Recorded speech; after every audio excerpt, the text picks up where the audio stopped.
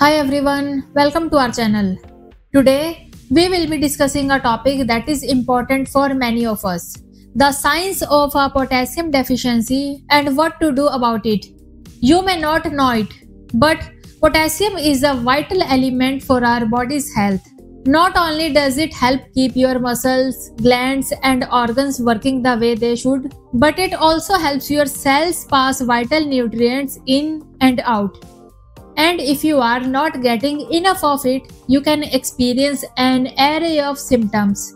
So, what are the signs of potassium deficiency? Let's take a look. Number 1. Fatigue and weakness. A lack of potassium can lead to fatigue and weakness as your muscles need the potassium to stay healthy. Number 2. Muscle cramps. Muscle cramps are also very common, as potassium helps your muscles relax and recover. Number 3. Nausea and vomiting. A lack of this mineral can also cause nausea and vomiting. Number 4.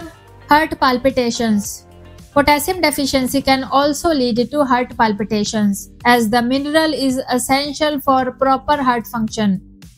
Number 5. Breathing difficulties. Potassium is necessary for your lungs to function properly, and a lack of it can lead to breathing problems.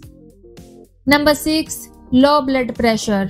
Low blood pressure is also a symptom of potassium deficiency.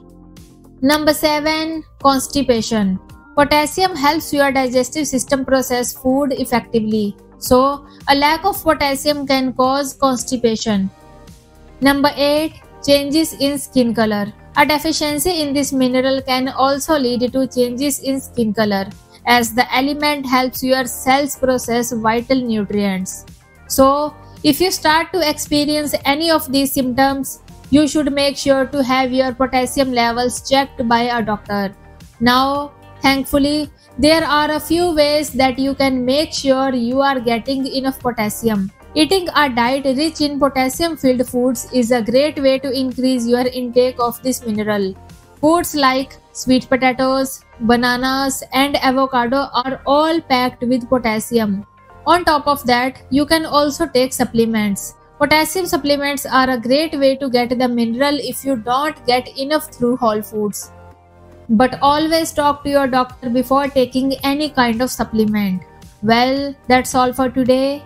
We hope that this video has been helpful in shedding light on the science of potassium deficiency and how you can prevent it. We will see you next time. Take care. Bye-bye.